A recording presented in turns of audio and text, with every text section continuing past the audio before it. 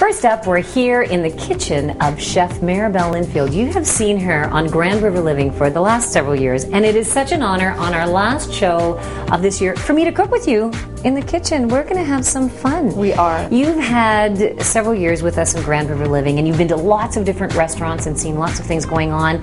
There's some wonderful memories that you've experienced. Tell us a little bit about what you've enjoyed the most about being on Rogers. Well, the very first time I did a segment, it was a lot of fun, but as soon as the lights came on, I forgot my name. And I've improved greatly since then, so I'm thankful for that. Well, we put it up on the screen. You know, you're supposed to be able to remember that. Well, I'm much better now. And it's been a joy to really not only, to explore the community, but really bring this community together as far as food, because food is a common denominator.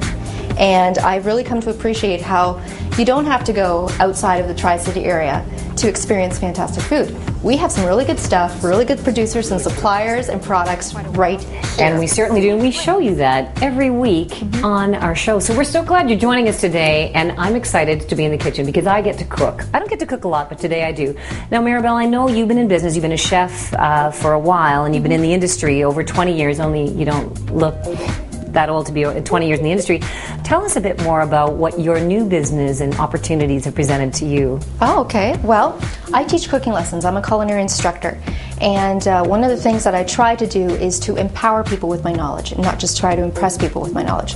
So my company, Fooddiva.com, is an online cooking school. And I also teach bridal, corporate, public, and private. I teach out of my home right here. I also go to people's homes, one-on-one tutoring. But what my dream is to teach the world how to cook, because I am a big believer that the skill set or the life skill of knowing how to cook is incredibly important. It's up there with knowing your math, reading, writing, and learning how to drive. And of course, we have to eat. And I know that the world is consumed right now with fast food, and we're all so busy.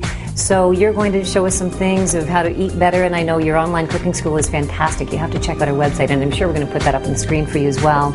So we're going to start something today. We're going to do some cooking, but we're going to do a dessert. It's not necessarily as healthy as we'd like it to be. It's a little bit of dessert. But it's not that bad. And it's tiramisu. Yes. This is something I've never made, and nor do I have a recipe for. So why don't you get us started?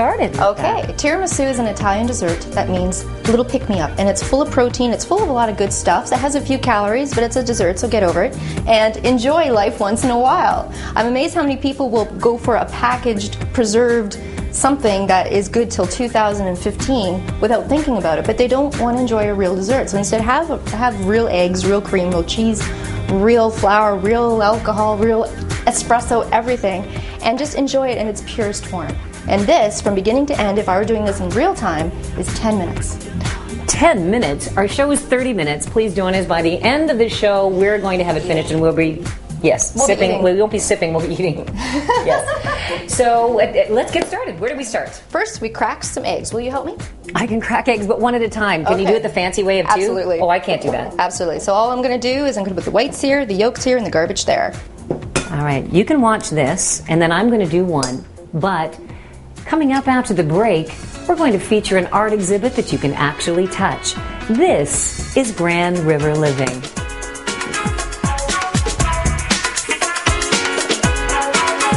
Are you planning a special night out? Well, we have some fabulous tips for you on how to arrive in style. After the break, Dirty Rotten Scoundrels hits the stage at Drayton Entertainment. This is Grand River Living. Brandy. Welcome back. Our entertainment correspondent Gabriella Curry is in St. Jacobs today for the opening of Dirty Rotten Scoundrels. That's all for our show this week. Join us again next week as we continue to bring you the best the region has to offer. But we'd like to hear from you. If you have any comments or suggestions regarding our show, you can visit us online at rogerstv.com or our viewer response line. Thanks again for joining us here on Grand River Living, and a special thanks to our very own Food Diva. Thank you for hosting us in your kitchen today. And before we say goodbye to another great season here at Grand River Living, we are going to say goodbye to our very own producer. Ian Murphy is going to be leaving us. He's going to be heading to Africa, if you can believe it. We're going to miss you, and it's been a great couple of years with you. All the very best, and thanks for all the great work you do. Thank you. So thanks again for joining us. Stay tuned for summer shows all summer long. It's going to be great, as usual, right here on Grand River Living. Got lipstick on you.